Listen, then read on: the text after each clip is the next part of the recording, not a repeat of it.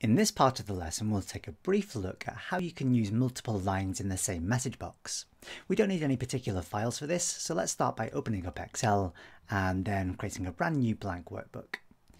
We can then open the Visual Basic Editor from the Developer tab and then insert a new module in the usual way and create a quick new subroutine called Using Multiple Lines. I'd now like to display a message which shows the name of the current workbook on one line and then the current date on the next. Let's start by calling the message box function, and then we can refer to the name property of the this workbook object, so this workbook.name. What I'd now like to do is concatenate a character which will throw a new line in the message box. I can do that by using an ampersand and then look for the VB Newline constant in the IntelliSense. As the name suggests, this will generate a new line character. I can then concatenate another piece of information, which in this case will be the result of the date function. If I now simply run the subroutine, I will find the name of the workbook on the first line and the current date on the next.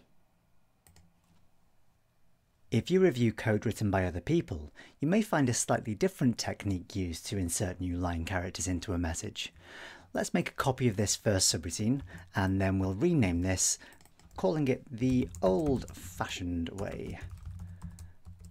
What we'll then do is change the reference to the VB Newline constant, so I can remove that. Then if I press Ctrl and space, I can find another constant called VBCRLF. I believe the pronunciation is VBA, or Visual Basic Carriage Return Line Feed, is actually what it stands for. The end result of running this subroutine is exactly the same as the previous one. If I run it, I'll see book 1 on the first line and the current date on the next. If you're curious about the history of these characters, and let's face it, who wouldn't be curious about that?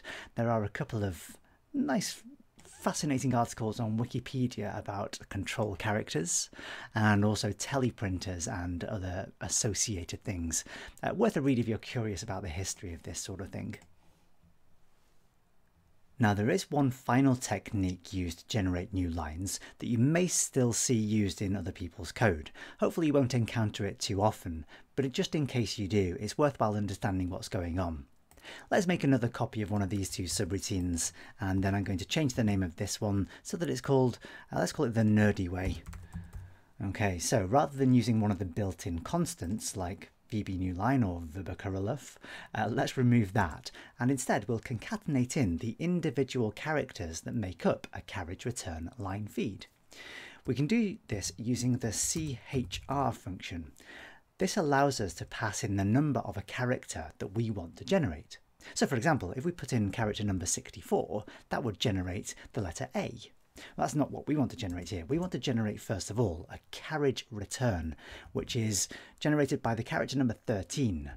I can then use another ampersand and then concatenate in character number 10, which is a line feed.